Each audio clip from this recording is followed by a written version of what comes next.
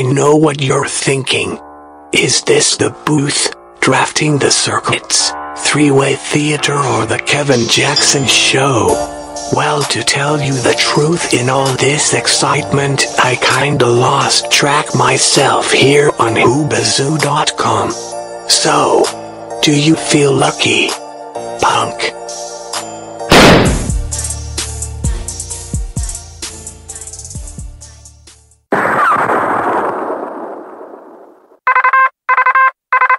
Oscar Mike Radio. Come in, Oscar Mike Radio. Sinister One, this is Oscar Mike. I have you, Lima Charlie, over. From the halls of Montezuma to the shores of Tripoli, we will fight our country's battles in the air, on land or sea. First to fight for right and freedom, and to keep our honor clean. We are proud to claim the title of United States Marines.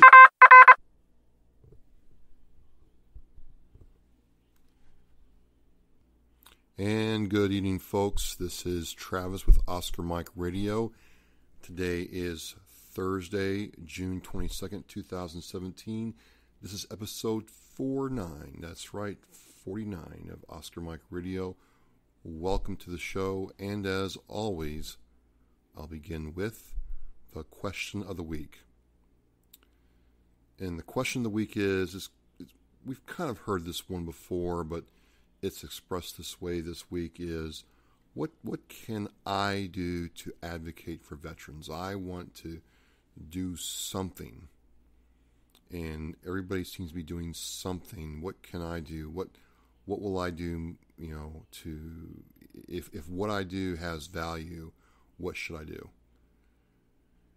And all I can say is, one, thank you for your interest in helping veterans in our military. The need is always going to be there in some form or fashion. I would say, if you live in a state like mine, to go to your town's local veteran service officer and talk to them about possible need and where you can assist, whether it's, helping an older veteran, with home maintenance, or collecting food for somebody who needs it, maybe a guy just got out of the military in that town. Because, let me back up here a little bit, every city in the state of Massachusetts has a veteran service officer assigned to that town to assist with veterans from any service with their needs. So these are trained by the Commonwealth of Massachusetts to do this job, to make sure that veterans are being taken care of and getting the benefits and services they have earned. Not many states have this kind of setup, so I'll get to that in a second. But you can start there, because I'm a big advocate for starting locally to assist versus going with a larger organization. You're not ever really sure where your money goes, but if you can start locally, it'll be good. It'll be good for a couple of reasons. One, you can see your efforts help right away. It's not like you go somewhere and do something and you're not really sure what happens later when you think about it. Two, you're going to make a local impact on the community. By helping that veteran, you've helped your community. And three, you're going to get your hands dirty, if you will. You're going to roll up your sleeves and be able to see that veteran get that help right away. And a lot of times, if you go to a big org or a big event, you can get lost in the shuffle, and that's not going to happen if you start locally. Now, if you do not live in a state like mine that has a veteran service officer for every city, and you want to help, then I would tell you to go to your, local or regional VA, Veterans Administration Hospital, and become a volunteer. There's a process, but that's good.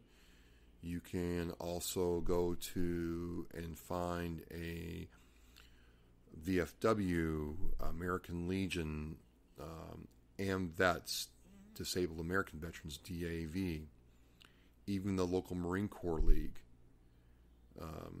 You don't have to have served to offer help at one of their events or one of their outreach programs. I can tell you that we would be happy to have you at ours. So there is a lot you can do. It doesn't matter, what you have for a professional or personal background. If you have a true desire to help and you're sincere and authentic about it, you can get plugged in somewhere. So I hope that answers the question, and thank you for listening. So now we will move on to the word of the week, and I wanted to kind of talk about the USS Fitzgerald, which was struck by a cargo container ship and was badly damaged. 7 sailors lost their lives, and I don't know much about how this all went down. There's still information trickling in. I never in the Marine Corps yet. That was my branch of service. I can tell you that I never went on a float. The only ship I went on in my Marine Corps service was the USS John Paul Jones. It was a missile destroyer. In its own way, it was similar to what we did with Hawk, but they were all shipbound missiles, and it was very, very cool. But I never actually was stationed on a ship for any length of time ever. And one of the things about being in the Navy in this day and age is, unlike World War II and World War I, and to some extent the Korean War, the Navy is considered one of the safer branches to go into because you're not really a frontline troop. You're not really in harm's way. You don't have to be worried about getting, mortar fire or artillery fire or sniped. You're out there in the ocean. But I think what happened last week underscores the very real fact that, our sailors do a very dangerous and complex job daily. And when things go wrong, it goes wrong in a big way. That being said, there was a lot of talk about how the water compartments worked on this ship to keep the ship afloat, and how terrible it was that 7 sailors died. And again, I have no point of reference. I've been on a couple of Navy ships, both when I was in active duty and not active duty. And they're big, huge hunks of steel. It's like kind of hard to imagine that anything could hurt these ships, these naval ships that are in the sea. But obviously, this container ship collided with this the USS Fitzgerald and caused major damage to it. So it is my understanding when these ships are built and designed that there are watertight compartments.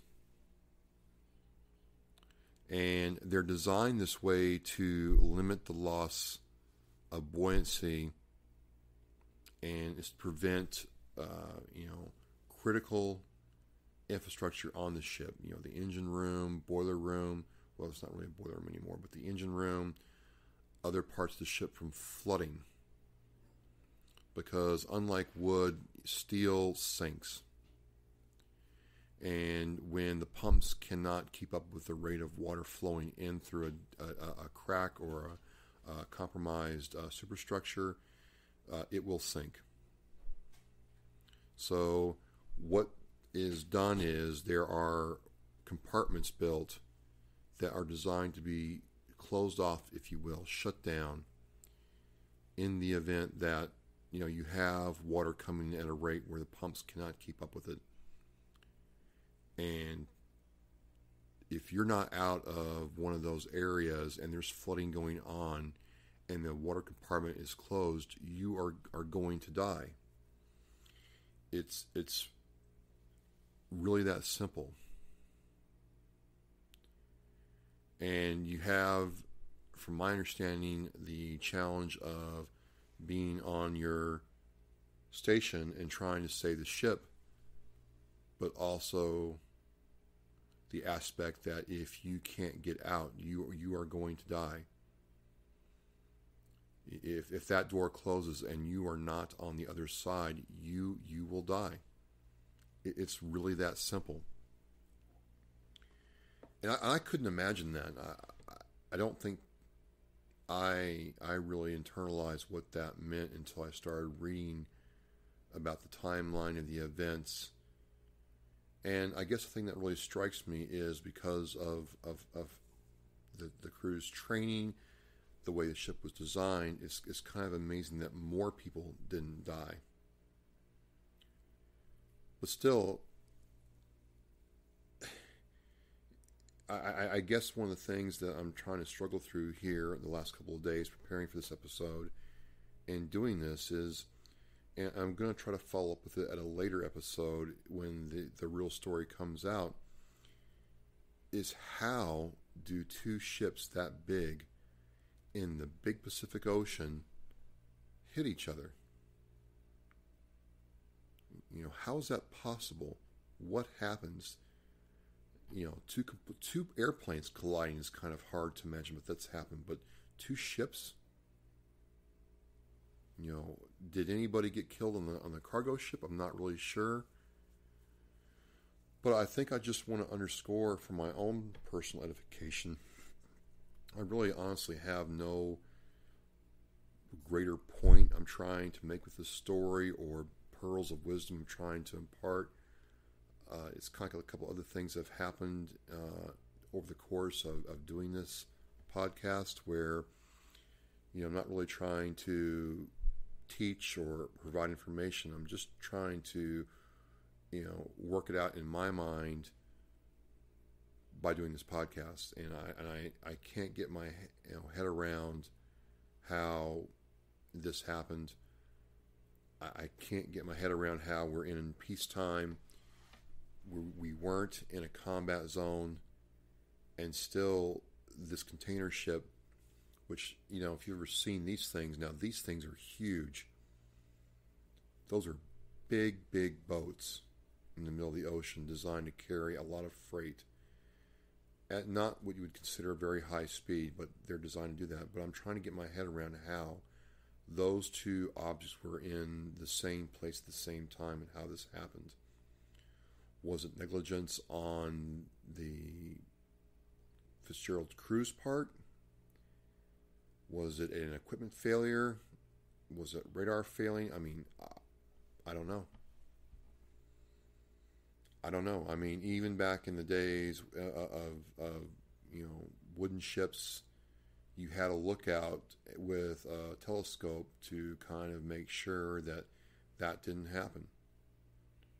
Because those ships didn't have watertight compartments. If enough water came in, they were going down. They weren't built like they were today. So I just have a lot of questions. I'm not really sure how this all goes on. It kind of woke me up to the fact that, you kind of think, what's the danger of serving on a ship? It's this big ship. They have hospitals. They have communications, they have redundant systems, they have life preservation systems, lifeboats, life rafts. You can land helicopters on them. You can, land an Osprey on them. That's the vertical tilt rotor aircraft that the Marine Corps has. In other words, it's not like it was in our grandpa's Navy in World War II. Whether you're in the U.S. or another country, these are pretty sophisticated machines now. And again, to you all, I am struggling to understand what happened. I'm struggling to understand, who's at fault here. But the other story is, seven people lost their lives. And I don't know if we can adequately ever say if that was avoidable. Was it just a freak accident, or was this something that could have been avoided either through training or equipment? I don't know. I will definitely look at following up on this once all the information comes out. But 7 people lost their lives, and I think that's the real story here.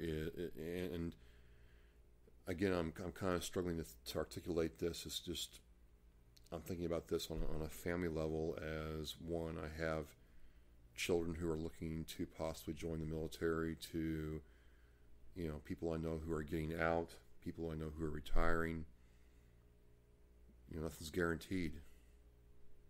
And those people got up and were on their watch, did their job, and maybe because they did their job, they were able to shut those watertight compartments and thus save that ship from further harm and distress. I don't think we'll ever know, and if we do, I'll talk about it. But I just feel for the family. I feel for those involved. And, this is kind of my way to say, hey, you won't be forgotten on this podcast. I won't forget about what you sacrificed. When I say you, that means their families, their mothers, their fathers, their wives if they were married, husbands if they were married, boyfriends, girlfriends, children. So, again, this is my way of trying to make sense of it all. I don't understand this. I don't have the answers. I don't have the whys. I'm not even sure what the ship was doing, where it was, when it was. But the fact of the matter is, a terrible accident happened, and we have this to deal with. And I think it's going to be very interesting to see what happens as a result. So, that is my word of the week as it is, and I will be back on with more once I know what's going on. Okay, we're moving on from the word to the complaint department, and they got a doozy this week. They are both trying to understand how the U.S. military spent $28 million. That's right. $28 million on uniforms for Afghan soldiers that aren't cutting the mustard.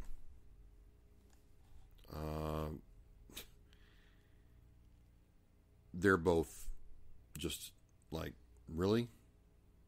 How does this happen? I mean, how hard is it to get this right? But yeah, the pattern and the material is not holding up as long as they thought it would, and so therefore it looks like it's going to be easier to scrap the entire line of clothing than it is to try to, fix what's already there. Like, it's so bad they can't even deal with it. They don't want to even try, and they're writing it off as a loss. Now, for everybody who served and know how much your utilities, your camis, your BDUs cost, $28 million is a lot of uniforms. I don't even know. I can't even imagine how many soldiers you could actually clothe with that. And does that include their full uniform for that set? In other words, I'm talking about the boots, the socks, the underwear, the skivvies, the t-shirt, or is it just the trouser bottoms and the blouse top? Because if it's just the blouse top and the trouser bottoms, that is a lot of material wasted. And what happens with the stuff they can't use? I mean, what's going on here? Just absolutely confounded them. They were all just really in a tizzy. So that is their complaint of the week. They're not happy. So they're letting you know they're not happy. But again, if they're not happy, then they're happy. So thanks, guys, for weighing in. And now I want to talk about my good friends from Justice for Huey. Justice for Huey is about the pit bull emotional support dog that was killed in April by his Army veteran owner. Her significant other was serving in Korea. He was deployed, and she was a veteran and out of the Army. And again, tied Huey to a tree, and her current boyfriend and her proceeded to shoot him in cold blood. And Mason and Heidi, who brought about the Facebook group Justice for Huey, you can check them out there. I'll have the link in the blog post. Have been following this pretty closely and advocating not just for Huey, but for emotional support animals and guide dogs everywhere, and other animals. They have decals you can buy that go for Sophie's House, which is about taking animals and training them to be emotional support animals. They have t-shirts. I've got one. It's very nice.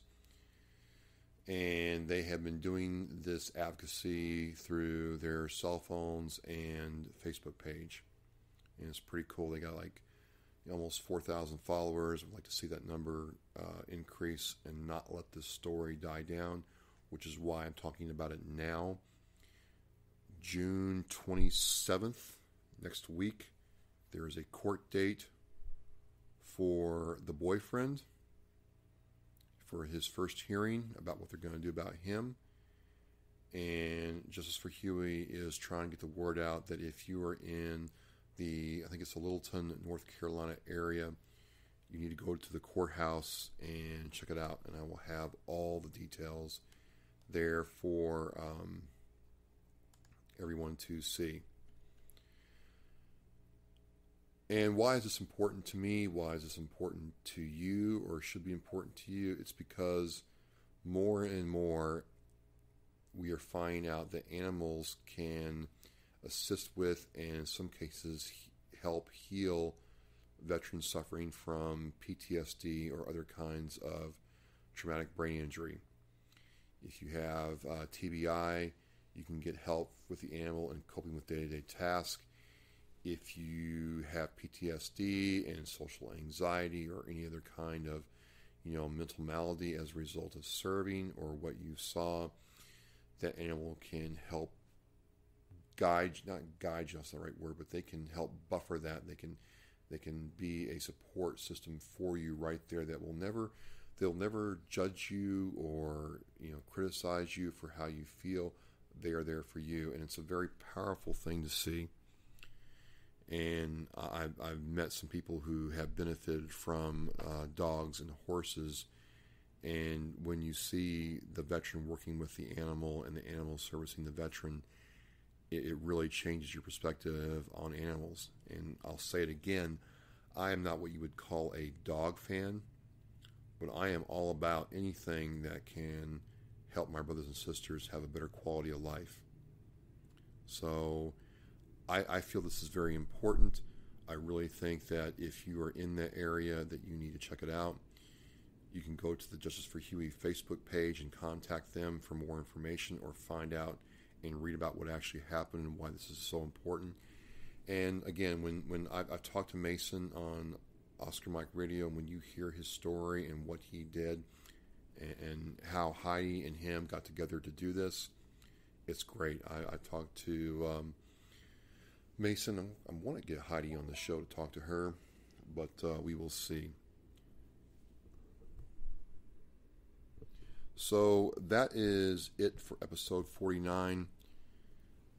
I was really conflicted about what to talk about, really conflicted about what to do or how to talk about this. And again, because there's so much I don't know, I just want to express how I feel. And how I feel is being in the military is a very dangerous job, no matter where you are or what you do for service to our country.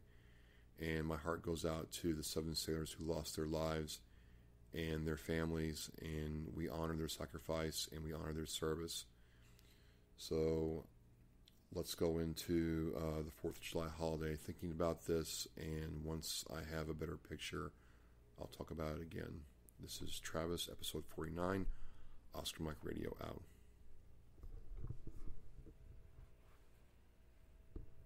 Oscar Mike Radio, over and out. From the halls of Montezuma to the shores of Tripoli, we will fight our country's battles in the air, on land or sea. First to fight for right and freedom, and to keep our honor clean. We are proud to claim the title of United States Marines. Oscar Mike Radio, do you copy? Sinister 1 actual, I have you 5 by 5. Anchors away, my boys, anchors away. Farewell to college joys, we sail at break of day. Through our last night on shore, drink to the foam, until we meet once more. Here's wishing you a happy voyage home. Oscar Mike Radio is en route. Copy that, Sinister 1. Coming at you from the City of Champions, Brockton, Massachusetts.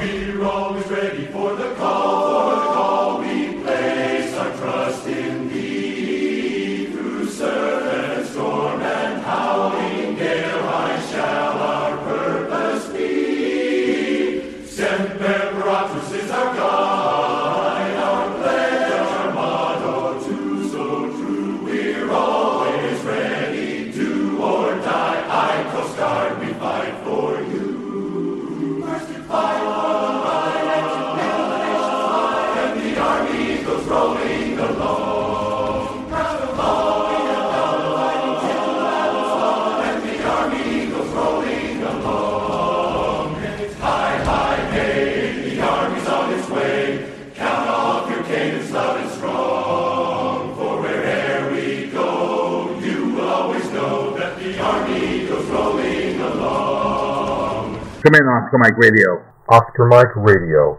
veteran in action. On the move, on mission, always. Off we go.